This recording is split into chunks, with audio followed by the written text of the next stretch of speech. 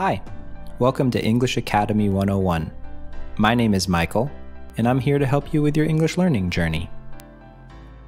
Today, we are going to learn about prepositions of time, namely the prepositions in, on, and at. These prepositions can be very confusing, but we are here to help you better understand. If you would like to skip ahead to any part in today's lesson, we have added video chapters below that you can select. When looking at these three prepositions, the most important thing that you need to remember is that in is the most general or biggest.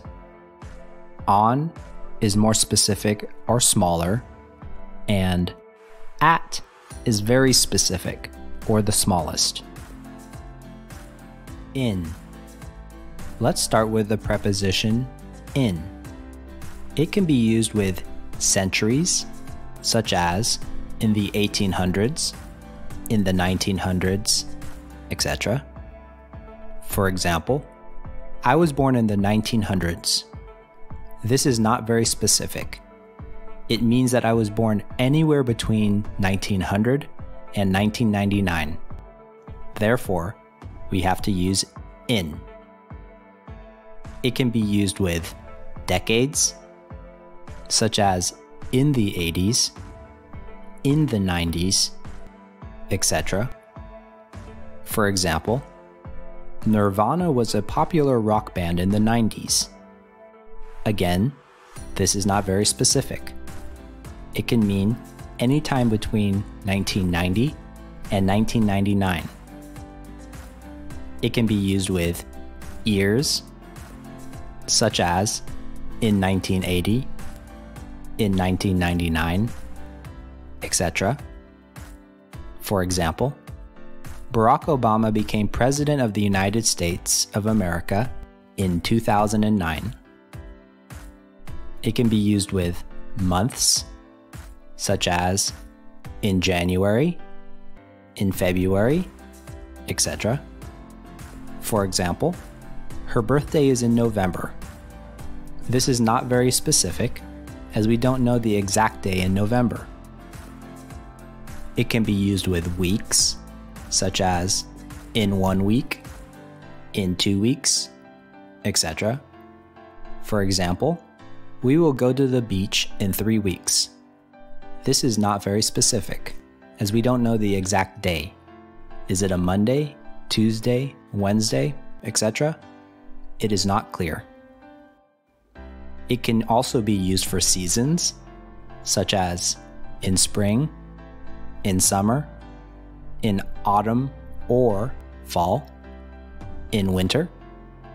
For example, they like going skiing in the winter. Depending where you live, winter can be very different. In the US, for example, you could be referring to any time between December and February. It can also be used to describe periods of time, such as in the future or in the past. For example, in the future, humans will colonize Mars. The future is infinite. It just means any time after now. It can be used for holidays, such as in the Christmas holiday. For example, I really love all the festivities in the Christmas holiday. In the United States, the Christmas holiday starts right after Thanksgiving, which is in the fourth Thursday in November, all the way to December 25th. Therefore, when we talk about holidays, we are talking about a period of time. It can also be used for parts of a day, such as in the morning, in the afternoon, in the evening. For example, in the morning, I like to drink coffee. This is not very specific, as I could be drinking coffee at 5 a.m., 6 a.m., 7 a.m., etc. In addition, it indicates that this is a habit. In other words, I drink coffee every morning. On. Now, let's look at the preposition on. This is more specific than in. It can be used with holidays with day, such as on Christmas Day. For example, the children could not wait to open up their present on Christmas Day. Previously, we used in to talk about the whole Christmas holiday. However, now we use on to specify on Christmas Day. In other words, we are only talking about December 25th. It can be used with days, such as on Monday, on Tuesday, etc. For example, we have a meeting with the client on Wednesday. This is more specific than just saying we have an appointment with the client in 2 weeks. It can be used with dates, such as on April 6th. For example, her exam is on April 6th. This is more specific than just saying her exam is in April. It can be used with specific days, such as on my birthday. For example, she went to the amusement park on her birthday.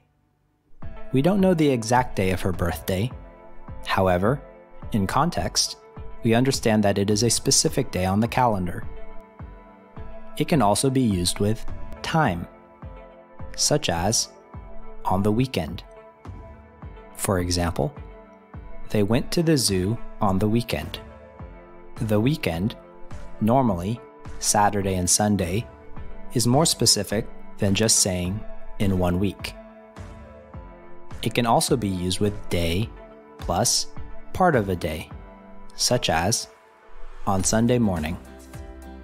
For example, previously I stated that I drink coffee in the morning. However, I also eat a donut on Sunday morning. This indicates that I drink coffee every morning, but only on Sunday do I eat a donut. At. Lastly, let's look at the preposition at. This is the most specific of the 3 prepositions. It can be used with hours, such as at 9 a.m. or at 9 p.m. For example, I eat breakfast at 7:30 a.m. Now you know exactly when I eat breakfast. It can be used with parts of the day, such as at midnight or at midday. For example, she usually goes to sleep at midnight. Here, midnight is the same for a specific hour, 12 a.m. It can be used with time, such as at the moment. For example, at the moment, you are watching a video about prepositions of time. In other words, right now, you are watching a video about prepositions of time. It can also be used with holidays without day, such as at Christmas. For example, at Christmas, my family likes to sing Christmas carols. Remember, previously, we said that in the Christmas holidays was the entire season, and on Christmas Day was specifically December 25th.